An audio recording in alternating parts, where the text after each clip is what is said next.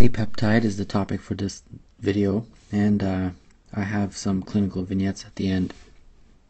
So what is C-Peptide? Well, it starts off with a molecule known as proinsulin, and proinsulin is secreted by the beta cells of the pancreas. And when proinsulin is synthesized, it cleaves into two segments. The first is, of course, insulin, and the second is C-Peptide. Now, insulin, of course, is what's responsible for bringing glucose back into the cells. But measuring C-peptide levels is helpful in determining whether you have an endogenous or exogenous source of insulin, and I'll explain what that means. So let's put insulin here. Let's put C-peptide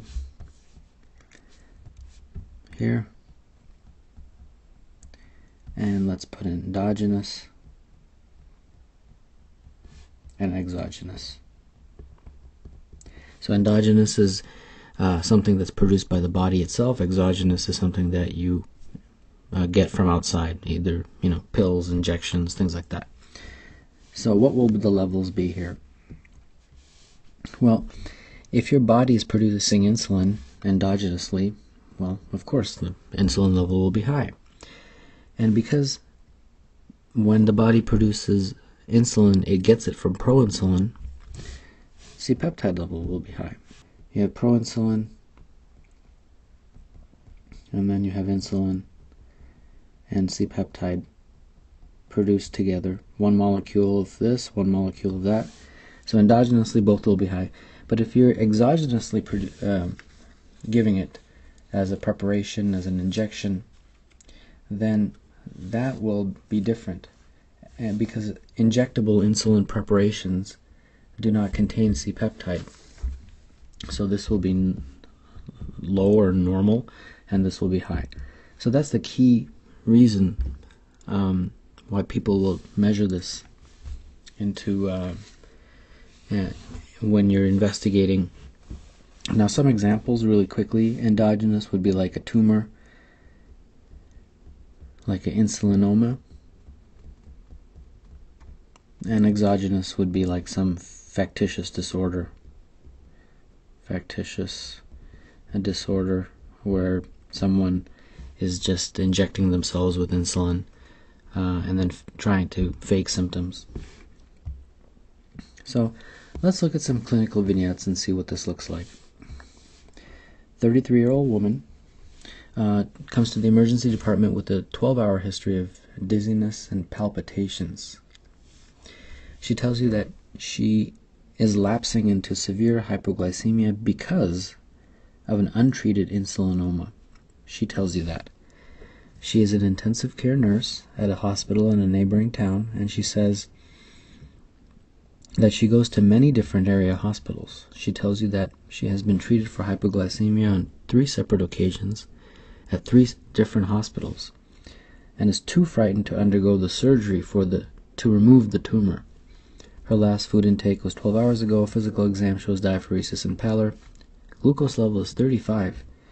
You give the patient glucose-containing fluids, then try to obtain her previous medical records. You are unable to reach any of the other doctors that have treated her in the past. Next step is, well, right off the bat, if you just took her word for it and said, well, she says that she has an insulinoma, you'd probably do a CT, right? You'd want to investigate. But the problem is that this is a healthcare worker, and healthcare workers, not always, of course, but sometimes, because they have a lot of availability to drugs and knowledge of drugs, they can sometimes, small percentage of them, fake symptoms. And what's probably happening with this patient is she's probably injecting herself with insulin. So that is, of course, an exogenous source of insulin. So her insulin levels will be very high, but her C-peptide level will most likely be low. So that's probably the next step in this patient. Next one. A patient reports of periodic bouts of lightheadedness and confusion. Blood tests show blood glucose is 45, so very low. Plasma insulin is found to be markedly elevated, but plasma C-Peptide is undetectable. Which of the following could explain these findings?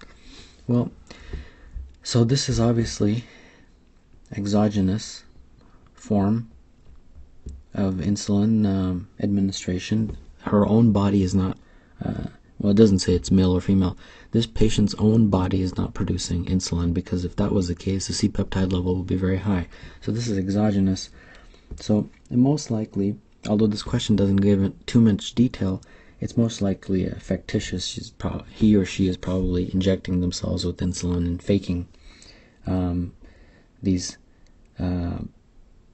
trying to fake symptoms, and that's why her blood sugar is so low, because insulin is dropping her blood sugar. And she does have real symptoms, but she's he or she is doing this purposely to assume the sick role. So it's factitious hypoglycemia. And then finally, a 27-year-old nurse comes to the emergency department because of nervousness, dizziness, palpitations, excessive perspiration for 3 hours.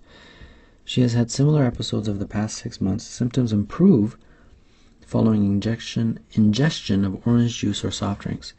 She says that she has a great deal of stress. She has been drinking 2 alcoholic beverages daily for the past month. Before this time, she seldom drank alcohol. Examination shows no abnormalities. Serum glucose is 30.